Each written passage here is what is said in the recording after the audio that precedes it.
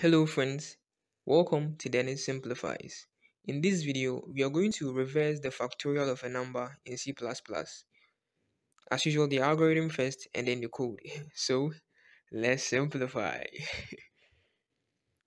Given a positive integer n, devise a computer solution that can be used to find another integer m, whose factorial is n. For example, if n is given as 720, then m should be 6. Meaning 6 factorial should give you 720. So you're doing it the opposite way rather. So let's take the algorithm. We are going to ask the user to input the value of n. So we say input n. Then we are going to set these two variables to 1. So we say fact equals 1 and m equals 1.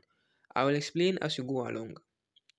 Now, the idea we are going to use is that since we are given a bigger number, 720, and we know factorial is 1 times 2 times 3 times 4 times 5 times 6 onwards, what we are going to do is that we are going to start from 1 and then multiply 1 by 2, 2 by 3, like that. So 1 by 2 by 3 by 4 until we get the value of n. When we get the value of n, we are going to say that if the fact is equal to the n, then it is a factorial of it, else then it is not. So what you're going to do is that we're going to keep multiplying 1 by 2 by 3 by 4 by 5 until we get the value of n. So we say that while fact is less than n, fact times equals m plus plus n while. What this while loop is going to do is exactly what I said. Fact is 1, so you should multiply 1 by 1 and you get 1. Now you should increase m by 1, now we get 2. So when it comes back to the top, fact is 1, so fact is less than n. So it's going to multiply 1, which is fact, by m, which is now 2. So it will be 1 times 2. Then it will increase the m by 1 again. So now it becomes 1 times 2 times 3. As we visualize, we'll understand this more. So when we come to the end of the while loop, we say if fact is equal to n, then it should print that the factorial of m minus 1 is n. The reason why we have m minus 1 will also be explained, but it is that because we started m from 1, m will be 1 more than the value of the factorial. That is why we are subtracting 1 back. As we visualize, we get a bigger picture of this. So else, you should print that the value is incorrect and then nf. That means if you want to find the factorial of, let's say, if you say the value of n is 7, there's no value to find the factorial of 7. I don't know whether if you get it, but then let's visualize it here. So let's take the value of n to be 6 and fact to be 1. So we know that fact is 1 and fact times m, which is 1, will give us fact to be 1. So 1 times 1 is still 1. So fact is equal to 1. And then we increase m by 1. So m is going to be 2 now. Now we end the while loop. Now fact is 1 and 1 is less than 6.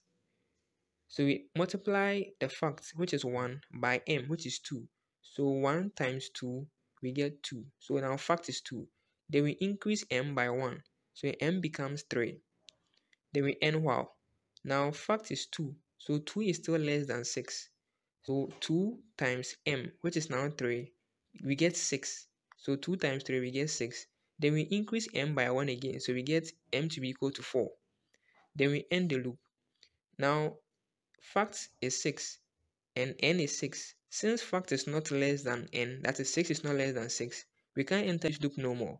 So we check if the fact is equal to n, then it's a factorial of it. So we see since fact is 6 and n is 6, then it's a factorial of it. And then we can see that m is 4. And that is 1 more than the value we actually do. We know that 3 factorial is actually 6. So when we take 1 from m, you're going to get the actual value.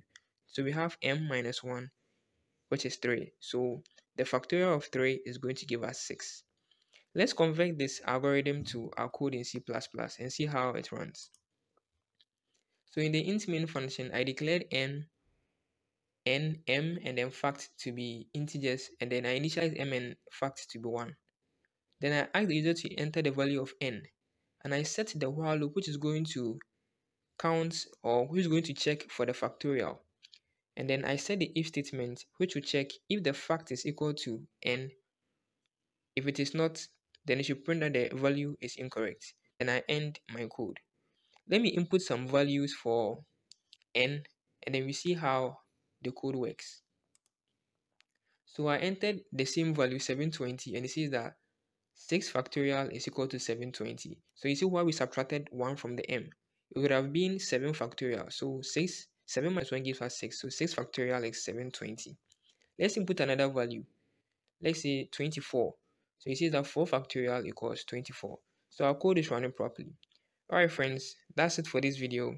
Don't forget to like and subscribe. See you in the next video. Till then, party.